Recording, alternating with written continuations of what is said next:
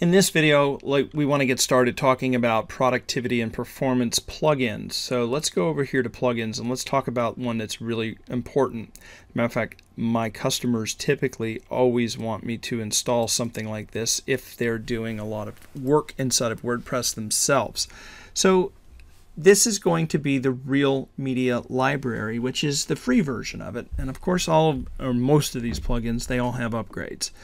So if you've used WordPress for any amount of time, you know that the media folder is pretty straightforward. You can add new media by dragging and dropping, and life is good and easy, and it's really not hard to deal with.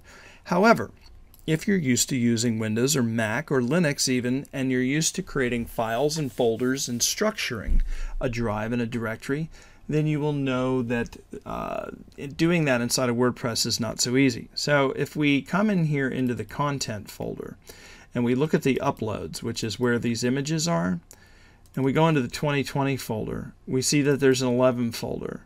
And inside of there's a whole bunch of, images that are in here that are duplicated and things of that nature. And so trying to find where this stuff lives on disk is a little bit hard because everything goes up here in the upload folder. And you'll have different dates. So this is November inside of 2020.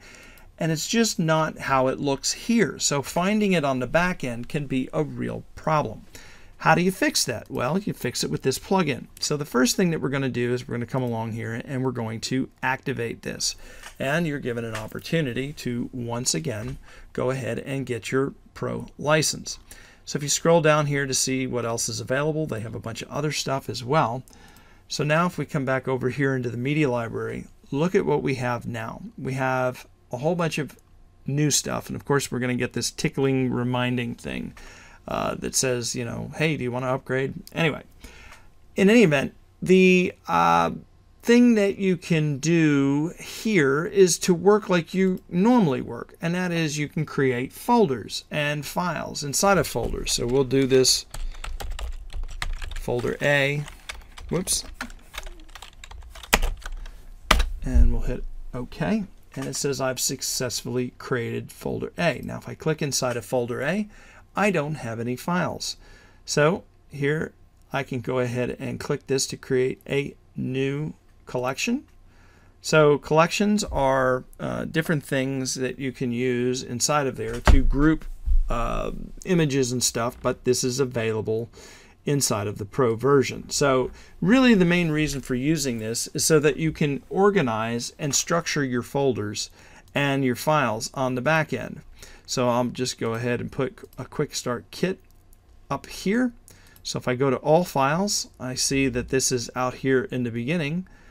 These are also the unorganized files, but I also have this folder A.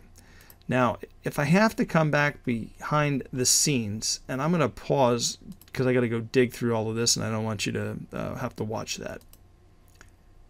Okay, I've unpaused here and I've got to the area where everything is.